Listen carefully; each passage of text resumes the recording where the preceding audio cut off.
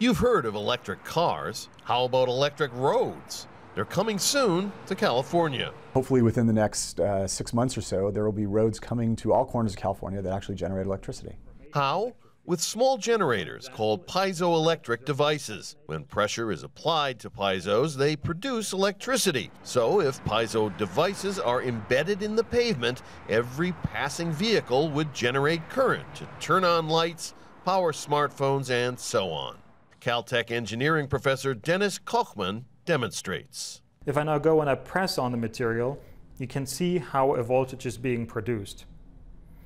As I release my finger, the voltage goes away again. As I press again, we can see how a voltage is being produced. I take the finger away, the voltage goes away. This animation shows how piezo devices would send energy into the grid. The technology has been successfully used in Israeli roads, Tokyo subway platforms, and even in the floor of this San Francisco club, where dancing feet help keep the light show going. A pilot program to install piezo devices in California freeways has been approved. So, how much energy potentially could it provide? California Assemblyman Mike Gatto's legislation set up the test program.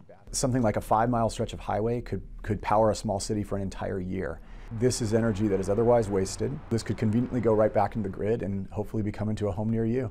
The program won't involve tearing up roads. Piezo devices would be installed during routine highway maintenance and resurfacing.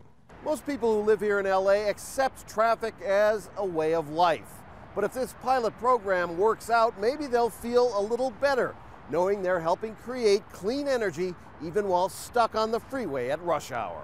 Rob Reynolds, Al Jazeera, Los Angeles.